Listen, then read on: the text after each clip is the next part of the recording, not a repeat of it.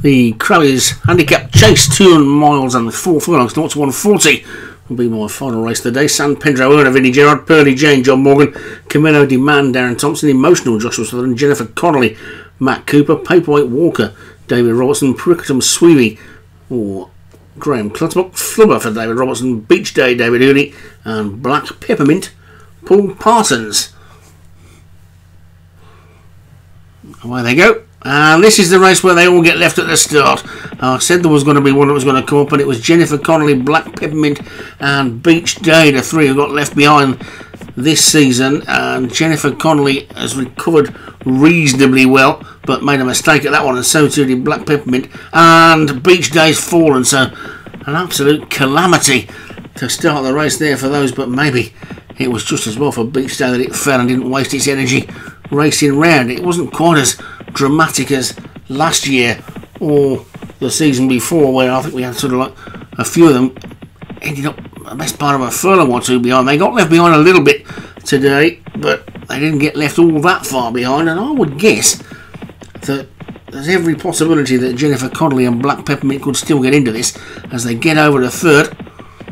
As in the last couple of seasons, if you go back and look through the archive on YouTube, you'll see that that's been a real calamitous start for seasons there. I don't know why we don't try and move it forward or backwards a furlong to see if that makes any difference. It's one of those things that it's probably the last week of the season and we all forget about it.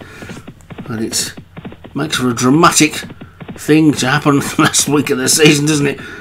It's all well and good as long as it's not your horse that does it. I remember one of mine was involved in it a few seasons ago, and it's pretty annoying when you think you've got something that's in with a good chance and it gets left at the start. Only ever happens in this one particular race.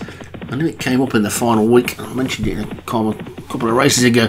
I couldn't remember exactly which race it was. Well, it was this one. And David Hooley was the one who suffered the most this season with his Beach Day. He was well tailed off and then fell at the first anyway.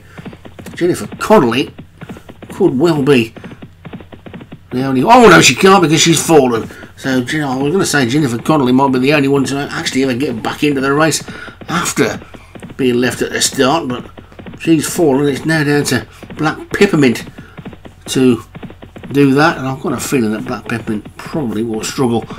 But they're racing past the stand, and while all that's been going on, I've been waffling about stuff from years ago. San Pedro Erna is the horse that's in the lead as they head out now on their final circuit of the track, and San Pedro Erna from Pearly Jane in second, Pricketum Sweevy is third, then Paperweight Walker and Flubber with Camino Demand and Emotional, and then a gap back to Black Peppermint as they take the ninth. And Black Peppermint nearly went at the back there, so maybe all of those horses that got left at the start will end up falling, but it's San Pedro Erna. The business end of the race is 2 lengths clear of Pearly Jane, and the David Robertson pair stalking Flubber and Paperweight Walker. Get back then to Camilo Demand on the outside of the grey Pricketum Sweevy with Emotional on the inside as they take this ditch, and then Black Peppermint the back marker as they head towards the next. San Pedro Erna, who are in the lead. Vinnie Gerard's already had a couple of winners today. Flubber is second, Paperweight Walker's third, Pearly Jane fourth. These are clear by a good 4 or 5 lengths of the rest of them. And San Pedro Erna with 4 to jump and 4.5 furlongs to race. He's 2 lengths clear. Oh, that fourth last, and that time Flubber was the one that made the mistake, and now all of a sudden Pricketum Sweevy and Camilo Demand have joined that chasing group. Emotional looks a little bit out of it, so too does Black Peppermint, but it's San Pedro Erna who's 5 to 6 clear over this final ditch, the third last. Well clear the Vinnie Gerard horse then at the moment. Paperweight Walker's moved into second. Pearly Jane is there in third. Camino Demand and Pricketum Sweevy trying to run on. Flubber's beaten, Emotional's beaten, Black Peppermint's been beaten since the start. They get down to the second last, and over that one San Pedro Erna is 5 to 6 clear. Unless this one hits a bit of a brick wall, it's got to win.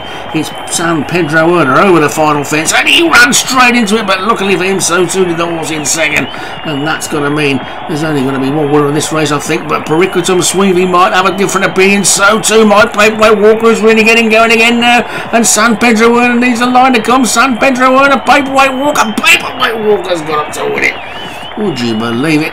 They both made a dreadful mistake at the last, and you'd never have believed that Paperweight Walker would be able to recover and reel in the long-time leader, but he did, on the line, and Paperweight Walker takes it for David Robertson, San Pedro Werner for Vinnie Gerard second, Pearly Jane John Morgan third, Pericotum Sweevy for Graham Clutterbuck fourth, and Camillo Demand for Darren Thompson was fifth.